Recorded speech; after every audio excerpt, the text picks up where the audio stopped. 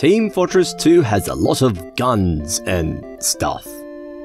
And honestly, I think most of them are reasonably balanced. There are really only 2 or 3 items I would consider overpowered, and they're not always game breaking. Really, TF2 has more useless items than OP ones, but no one is really crying over the fact the sun on a stick is hardly used. With an upcoming update, as of this video, I'd like to think it will include some weapon balances. Now, there are overpowered weapons, but I think a more interesting issue to address would be annoying weapons.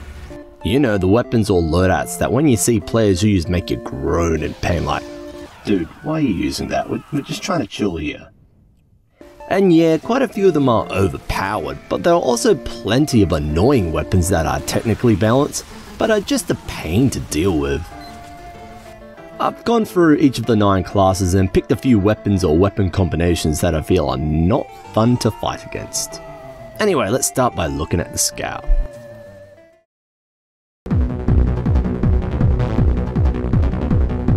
I did have to think about this one a bit. In general, Scout is a class designed to be annoying. He's like a glass cannon that's also a fly or a mosquito. Yeah, I'm looking at you, Smoke Daddy 07 with your 5 Oz Fortress participation badges. So when picking an annoying Scout weapon or loadout, it's more a question of which is the most annoying.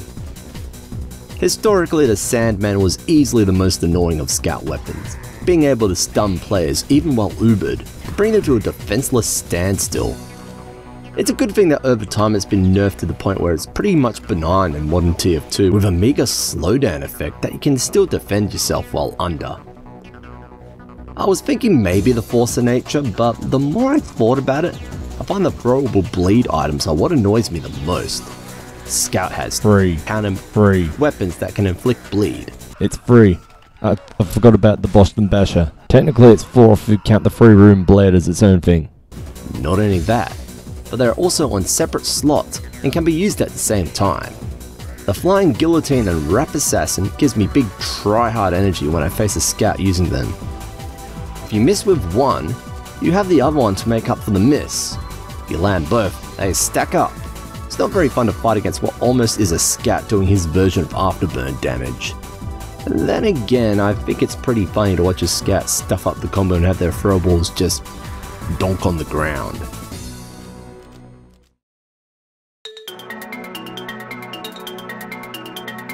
You may think I was going to talk about the Trollger since, you know, it's in the name, but honestly, I find Trollger goofier to fight than annoying. You might get killed once or twice before you realize you just have to look up and kinda just dodge a bit to not get hit by one, like 8 times out of 10. It's also pretty funny watching a Trollger panic when they realize she learned how to move out the way. A soldier weapon I do find rather nasty though is the Cowmangler 5000 solely due to its secondary fire. It's my least favourite soldier weapon to fight. Giving players a very slow explosive flare gun is kind of not fun. Why is the soldier doing burn damage? It's kind of balanced out by how slow it is, but with some clever corner shots you can easily get nasty kills. It also shuts down sentries too. Another annoying one for Soldier is the Conchior and the Black Box weapons. The Conch Box loadout is a dirty favourite of mine. Passive healing and healing from rocket hits? Sounds fun for me, but not really for the other team though. I don't think it's super unfair to fight against because losing that 4th rocket does hurt, and no secondary weapon means once you're out of rockets you're often out of luck as well. I still find I can survive battles that I really should have died in.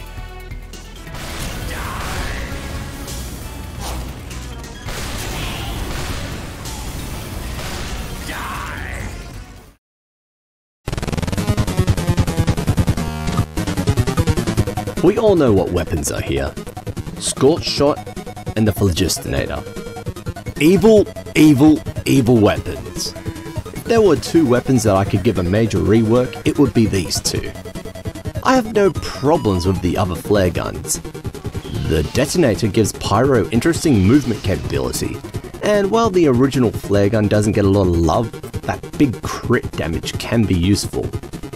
Also, in general, flare guns are a good counter to snipers. Fuck sniper. The scorch shot though, this is bad. At the cost of some damage and a higher self-damage, you effectively have a flare gun that can hit twice, with the second shot being a guaranteed mini crit. Experienced players can easily dance around the flare once it hits you, but the push force makes it tricky if not impossible in a lot of scenarios. Also, you can do like mini deck jumps with this thing. Wow. Really, the only reason not to use Scorch Shot over the other flare guns is out of honor, and you are kinda gimping yourself when you're not using it. Now, let's talk about the Phlogistinator, which I'll call the Flog from now on because only Flogs use it. Flamethrowers have always been kinda dodgy in TF2, and the accusation of playing as W plus M1 Pyro has been a thing since, well, forever really. At least with the addition of Air Blast and secondaries and melees that synergize with burn damage, you can argue it takes skill to play as a good Pyro, which it does, but you know. Then you have the Flog, no Air Blast, just burning. It's the brain of W plus M1 weapon everyone hated already, turned into a whole weapons design. Instead of something actually useful, you get the meter, which is also the sound I make when dealing with this weapon. Once filled with assault from other players, you can activate it to become temporarily immortal before unleashing the crit storm from hell. Someone at Valve thought this was fun, fair, and balanced. Charging the meter is pretty easy. Actually, thanks to the detonator, it's too easy. On their own, both weapons are bad, but combined it's just yikes incarnate. Add bonus points that the Pyro has a medic buddy popping Ubers or Vax bubbles while running these weapons. Ooh, I'll get to you later, Mr. Vax. I call this pulling an El Maxo, based on when said El Maxo spent an entire week ruining the Sydney Uncletopia servers for a YouTube funny. Honestly, if the Flock could only charge from damage it makes like the cleanest carbine, and did mini crits rather than crits, I think it would be a lot more fair. For the Scorch Shot, I don't know, send it back to hell please, they probably don't want any of it though.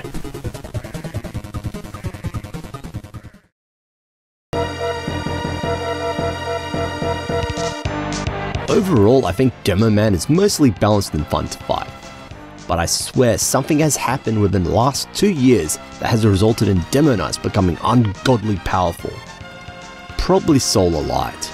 I blame Solar Light. I remember when Demo Knights were just the silly meme class. You might get lucky on defense, but aside from that you were almost always better off playing normal Demo, or even Hybrid Knight at least, swapping the boots for a grenade launcher. I think what really grinds my gears is the extra range the swords have.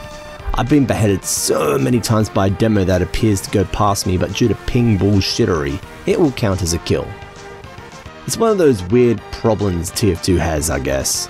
With a game that's only a few years off in age for a driver's license, players have worked out all the interesting quirks and tricks to make even the most silly of classes dominate in settings. They really shouldn't. Oh well, Demo Knight TF2 is real, I guess.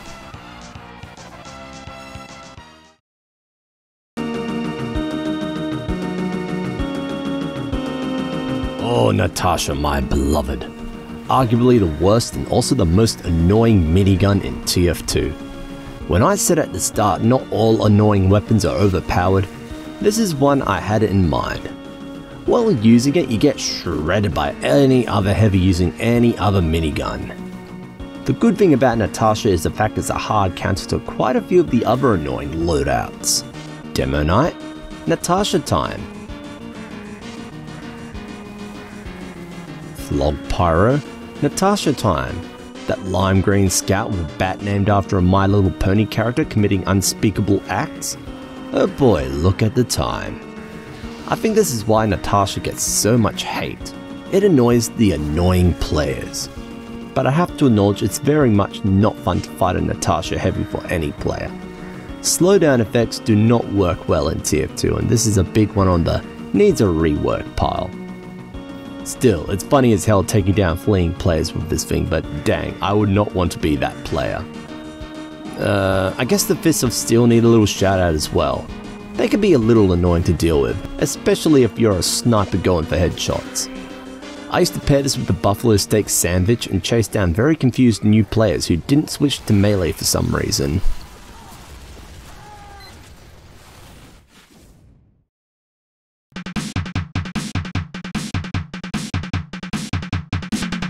Right now, it's a pretty easy argument for the Wrangler being one of the least fun weapons to be on the receiving end of.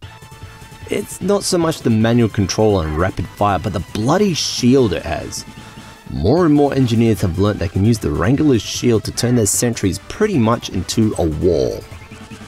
The most annoying part is you are still technically doing damage, but often not enough to take out the sentry. This thing absorbs 66% of all damage. That's nutty. Bonus points for those Engies on attack, turning the minis into a wall of annoying. With that being said, sentries can still be sapped or even knocked out by the previously mentioned Cow Mangler, so it's not an end-all annoying weapon like the Flogging Det is. Aside from the Wrangler, the Short Circuit has the potential to be annoying if the engineer has a good source of ammo. I think the giant Megaman ball of energy flashbanging my screen is the most annoying part of the weapon. The ability to stop projectiles is pretty easy to work around if you just use bullets. What I like to do with it on stage 1 of Dust Bowl attacking is to just hang out the resupply locker and spam lemons through the gate hole. Yeah, Megaman time! Lemons! The Ponsum 6000 needs a shout out as well, with its ability to drain Uber on medics and cloak on spies. But honestly, I've never really seen it used enough to say it's annoying. It's like engineer players just kind of forgot this weapon exists. Probably for the better.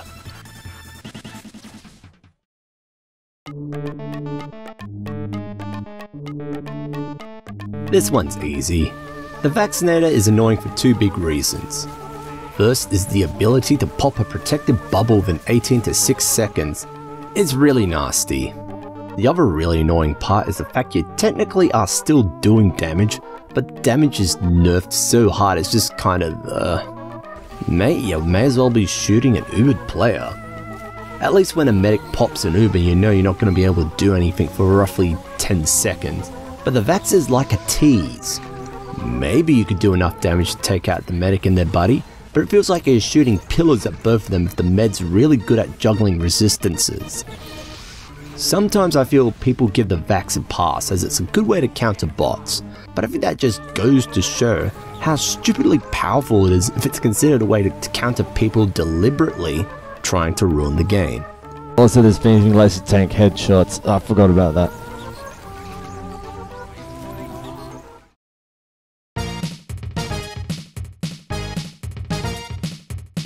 The Girardi and Bushwhacker combo make most other sniper loadouts irrelevant. Girardi is already pretty bad. It nullifies burn damage, acts as a general whoop whoop whoop whoop button when things are going south, and grants mini crits to whomever is in splash range. But team it up with the Bushwhacker and now Sniper is able to remove his main weakness: close range combat. In some ways you're nerfing yourself by not using them. These two are that good. The only real downside is the increase in damage from using the Bushwhacker, but 9 times out of 10 you would have been mincemeat in a combat encounter anyway. Like I said, the Flogging Carbine should swap how they charge. I think the Girardi should charge the same way the Guest Passer does, and vice versa. Oh, that would fix another problem the Girardi has. You can straight up just throw endless jars if you're close enough to a resupply locker.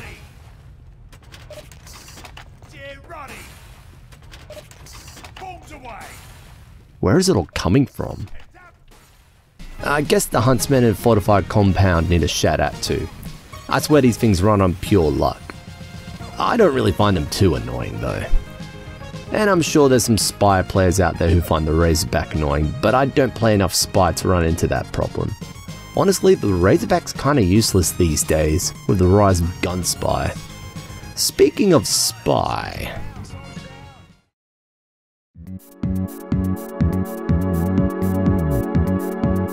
First off, I want to apologise for the footage. I am not the best Spy player. Now let me complain about the Kunai and Deadringer. There is a very good reason why the Kunai has the reputation it does.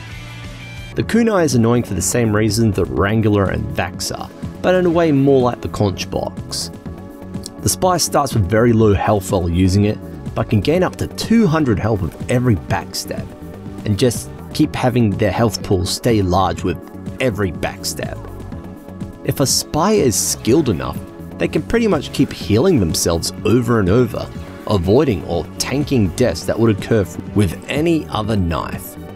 Pair this with the Dead Ringer, an annoying weapon on its own, and you have a speedy spy with high health and the potential to get more.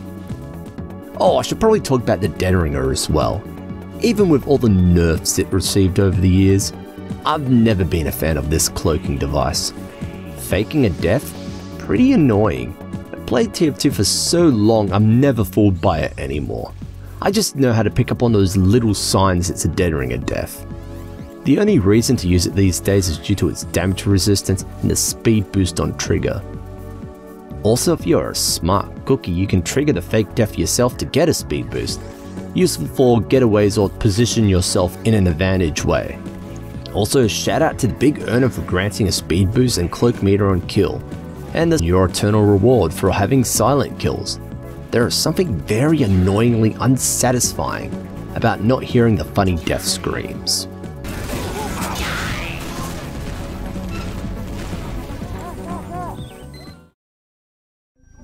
So those are the weapons I feel currently are annoying to play against in Team Fortress 2. I think the general takeaway from this is any weapon that blocks damage but still allows it, affects movement speed or grants critical damage for low effort is annoying. Not always overpowered, but annoying. I wouldn't be surprised if there are weapons I haven't covered that you might find annoying. These are the ones I mostly encounter on Australian servers, and I wouldn't be surprised if other regions have different annoying loadouts. And once again, yada yada, my own opinion, not talking about comp MVM stuff. I have to do this because there's always that one person who vomits pure rage because they saw a different opinion to theirs. Man, YouTube comments. That being said, leave a comment for any other weapons you find annoying. I'm sure we've all been annoyed by something in this game once. Tell me your stories about being destroyed by some of the most disgusting weapons and weapon combos in the game.